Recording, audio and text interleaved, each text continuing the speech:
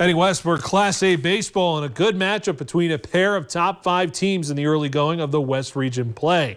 Magi trying to bounce back from 2 losses against the 7-1 Williston squad. Eli Neeson continues to show out in his return from injury last season. He'd strike out 5 batters in the first 2 frames, 11 total in 5 innings of work on the hill for Minot.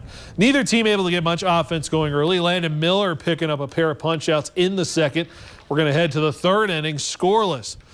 That's where the Magi get the bats going with a runner in scoring position. It's Easton Panasic with the job and the fly ball to right field. Hunter Horner comes in to score the game's first run. Minot goes on to snag both games on the road.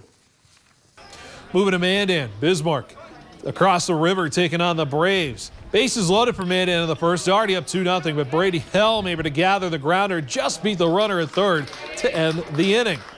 In the second, runner going for Bismarck, but Tucker Horner puts the Demons on notice that the base paths are closed, ending the threat there. Move to the bottom half. 2 on for Owen Gress, turning on that inside pitch, just lands fair, 2 runs home. Mandan going to win this one 16-0. However, in game 1, different story. Bismarck winning 9-1 over the Braves. St. Mary's in Legacy getting the honor of the first doubleheader in downtown Bismarck and Muni. Sabres with a runner on, already leading 1-0. Isaac Mitchell lofting one that just stays fair, and Logan Lawrence in the score. Oliver Tommy Kralik on the mound for the Saints, trying to get out of the jam. A nice pair of strikeouts to limit the damage. Saints up to bat in the bottom half of the inning now. Runner on first, Harrison Riker with the base hit to the gap, but the relay throw home, able to cut down the runner.